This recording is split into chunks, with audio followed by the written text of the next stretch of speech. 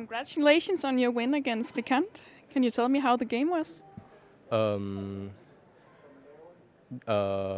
think that in the first game, he was starting with a slower pace, which I wasn't quite used to it, and eventually I tried to pick up the pace and make him follow the quicker pace, and it worked. I think it worked. And in the second game, I was on the better side until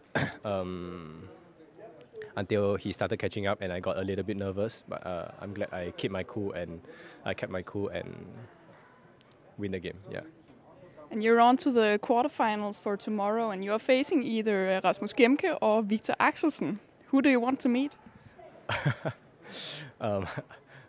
Definitely, whichever. There's only one winner, so whoever that wins, they are both Danish players.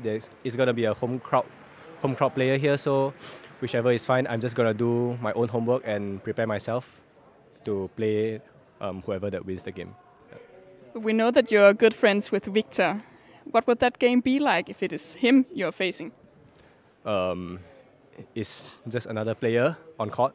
Yeah, because on court we can't be friends. There's only going to be one winner. Of course, I wish him the best, but it's myself also, so I wish myself the best also. Yeah, so yeah, definitely I'm pretty sure we're both gonna give our all and kill each other.